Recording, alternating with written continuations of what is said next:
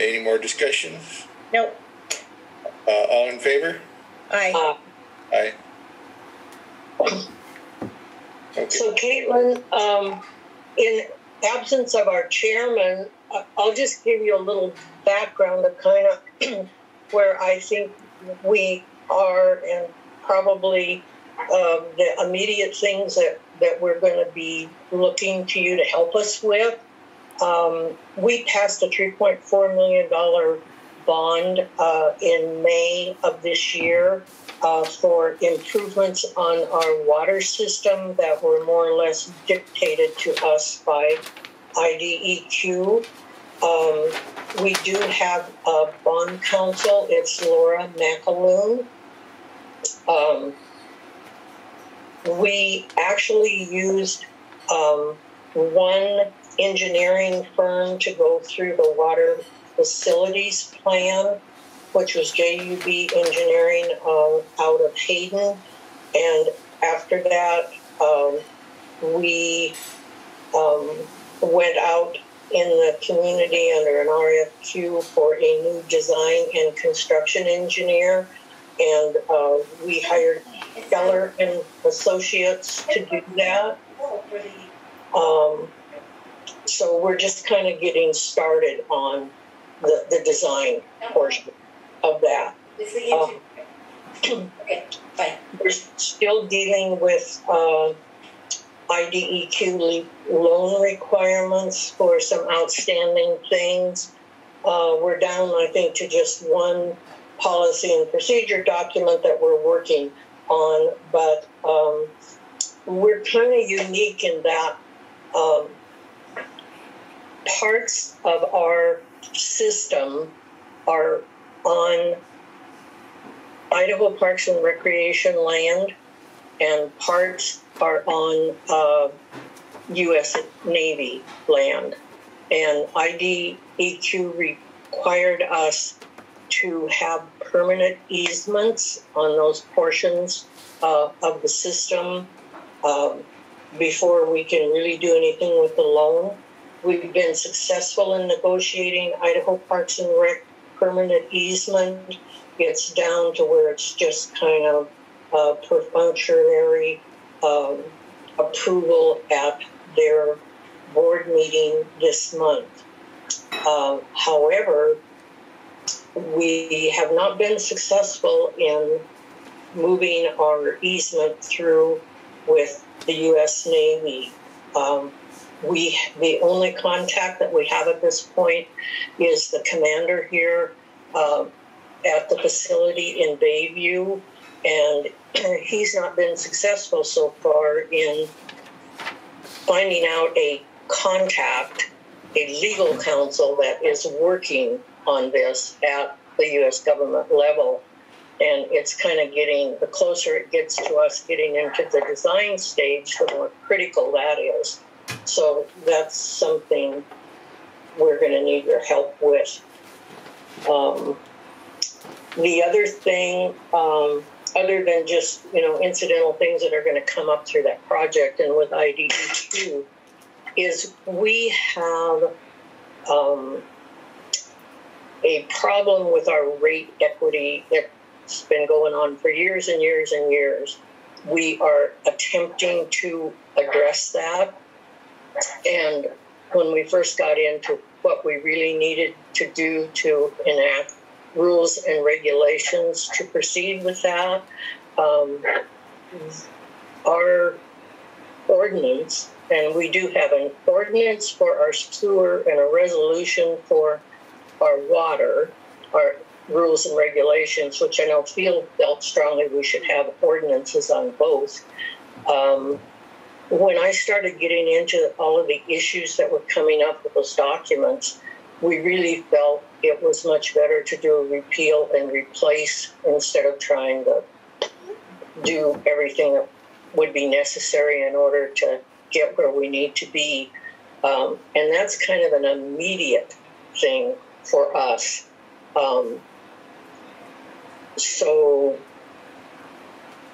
we're going to need your help in deciding how to proceed with that. And the other issue that raised its head when we started looking at the rules and regulations was, I think it was in 2016. Jesse, you can correct me if I'm wrong. The previous board repealed our bylaws. And so I guess we kind of need to know how you feel about bylaws. I think most of the board members are in favor of having bylaws again. So the combination of the rules and regulations for the water and sewer and bylaws are something that we would be dealing with right away, depending on how you advised us to move forward with that. Kate, are you Go finished? ahead. No. Go ahead, Well, Al. Caitlin, can you just tell us a little bit about yourself? Yeah, so I know Bob from 2 other water districts, so we work together. And then I also knew Field just in the new community. He and I both do municipal work, so I've known Field for a while. I represent multiple cities up here. I represent the city of Hayden, Athol, Dalton. Those are ones I go to meetings to regularly. Also represent Kellogg, East Hope, Clark Fork, and Worley. I don't regularly attend those meetings. In regular contact with the clerk and things like that, but it's not a weekly meeting attendance or something like that. So I do. I'm kind of night meeting heavy. And that was one of the things I discussed with both Bob and Field. I understand you have an afternoon meeting time generally, so that's good. But this is the primary area of what I do. I represent municipalities and other political subdivisions, water, sewer districts, the translator district, and then I've got a couple people in the firm I'm with, like City Law, represent fire districts and highway districts as well. But the primary piece of my practice is that general representation for governmental entities. I also do some litigation. It's not as much now that I primarily do this than I did before, but also do some litigation as well. And then my firm does ICRIP defense. So 2 partners in my firm are ICRIP Defense Counsel. I think ICRIP is probably your insurance company. Most public entities have ICRIP as their insurance counsel. So overall, just work really closely and really well with governmental entities throughout North Idaho, and so that's my primary practice. Lake City Law is new for me. I was at Holly Troxel for 4 years before that. Started in Boise. My husband and I are both originally from Coeur d'Alene, so relocated to Coeur d'Alene when they needed an assistant or an associate attorney up here, and so we've been back home since 2016, and that's been good. And then I made the switch over here at the end of June. I left Holly Troxel June 30th and started here July 1, and so I've been here since, and it's been a great change. So we just kind of mesh really well with the firm. That's the large part of for me and for my practice. And I'm sympathetic. And Colleen, when you were talking about all the issues, the U.S. Navy one is new. Believe it or not, I haven't. You're very unique in that you have your lines going through not only state land but federal, military. Yeah. So, but I all of those issues and going through a bond and working with IDEQ and the loan documents and the construction project, that's a lot to undertake, and I totally understand it. And I think unless people did that for, you're just trying to get improvements done for your system, they don't appreciate how much work that is to go through. Yeah, it's just been a real learning experience. Yeah. I've always found, now is your loan through RD, Rural Development, USDA, RD loan that you have? Or? Yeah, let me tell Jesse. I just sent her a text. Jesse, I'm sorry. It's just an SRF loan through IDEQ. Through IDEQ, okay. I was going to say, I've always found both IDEQ and if you had rural development through USDA helpful in town. I found them to be helpful to work with if you have questions. Right. So that's a positive. I mean, it's a big process, but I've always at least found the offices here helpful. Yeah, we're working with Katie, and she is really helpful. And then our engineer now is Keller and Associates, and we're working with Kyle. It's And a fake call. so far, that's all been good. Oh, good. Let me just interject really quick. Ted's trying to get on, Jesse, and it's hanging saying that waiting for the host to open the meeting. Okay, I don't have the notification. Let me find it. Thanks, Allie, for doing that. Yeah. There, we have Ted now and Calvin. Oh, good. Okay, bye. And so you're very familiar, Caitlin, with ordinances and resolutions. Yeah. Yep. Nope. Yeah, that's something that, pretty routine. I do have some opinions on bylaws, so I'm happy to be getting in that. As a governmental entity, that's not required, but I agree that some form, if not called bylaws, because you're not you're not a nonprofit or for-profit, you're a political substance. You're not required to have articles of incorporation or bylaws. But I do understand the need to have some sort of a policy procedure that you want to have something that kind of just governs your board requirements. Yeah. Right. Do you have a history with other boards where they do have bylaws? I'm trying to think. I've had ones that have had them in the past, but I don't know that I have any active governmental entities. I represent a couple of water associations, which are nonprofits under the Idaho Nonprofits Act. Yeah. They're not governmental entities. They're not tax. Okay. Right. And they do. I don't think I have any with another water or sewer district. Though I do, all of those that I have other policies, resolutions, if you will, for the board. Okay. Requirements for the board. Okay. Yeah, and I don't think we really care what we call the instrument. It's just that I noticed when I started getting really down in the detail in what we have, which are both very old, is without the bylaws, there's just a lot of stuff that is just absolutely not addressed, and somehow we need to. Right. No, the biggest, so one of the, I think this is a remnant of the past, and this is kind of also where a lot of places acted like corporate entities, like whether you're a nonprofit or for-profit, is that one of the provisions I see most frequently is, a board member will be removed if you don't attend meetings. Well, you're all elected officials, so you can't remove each other. The people can remove you, or a judge can remove you. Right. There's no, you know what I mean? Like, you're elected. So, so it's just kind of those things about knowing your powers and the powers you have as a board, which are a lot. I mean, you have broad authority, right? The board can buy property, sell property. You have to follow the procurement statutes. Enacting other policies for your own system. You can assess fees. You can tax. Your taxing district, meaning you could be on the property tax roll. So you have a pretty broad authority under Title 42, Chapter 32 of Idaho Code. That's where your authority comes from. Yeah. And what I've seen of people that have repealed them, they just say, we hereby repeal them, and Title 42, Chapter 32 is how we operate, period. But I don't.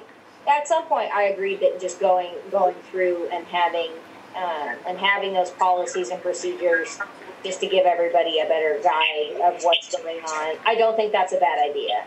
Yeah. Certainly not. Okay. I do think it's really good that policies, especially with respect to your fee assessment and your connection policies, for those in your district, people who come to connect, developers and things like that. Don't know how much growth you have there. I'm kind of in the mindset, as everybody is, we're just on a never-ending growth. We're here. We've been found. I think that area up around you is next. You're in a beautiful spot, and people want to live here. And so, Bob and I, the couple districts that we work on together, this has been a constant.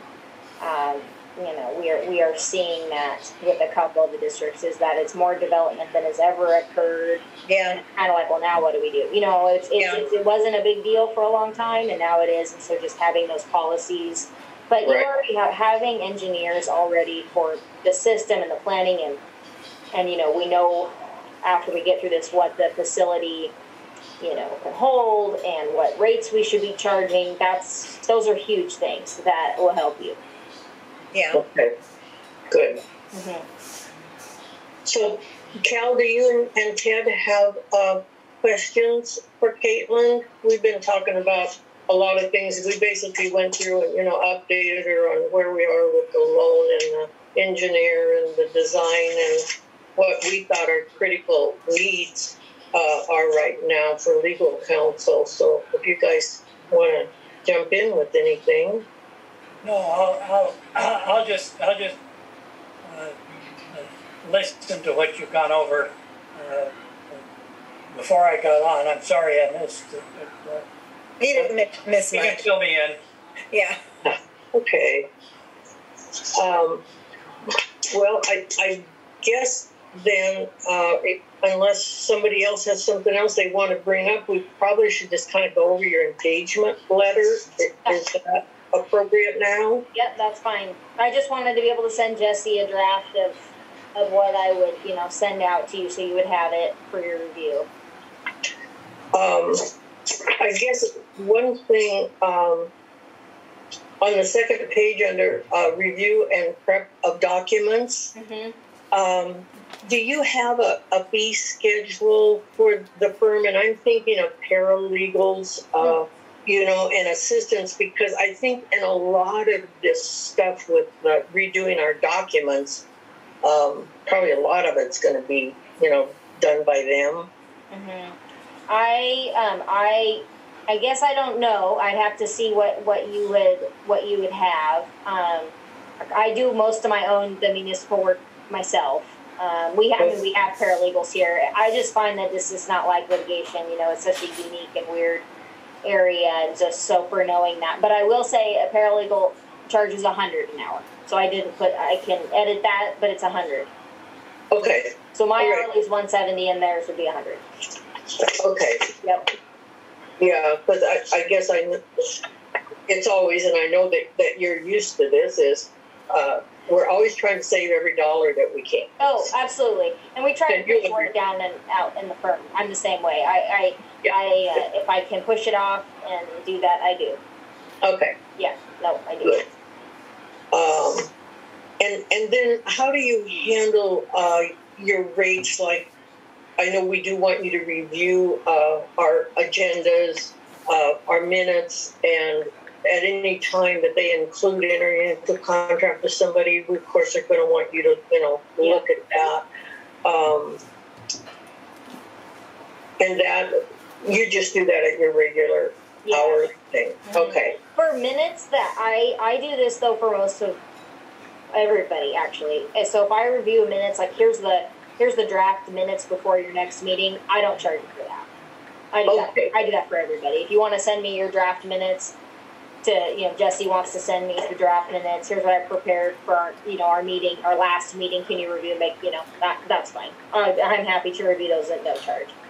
Oh, great. Yeah, because I know Field kind of made, some changes too on the rate. So that's great.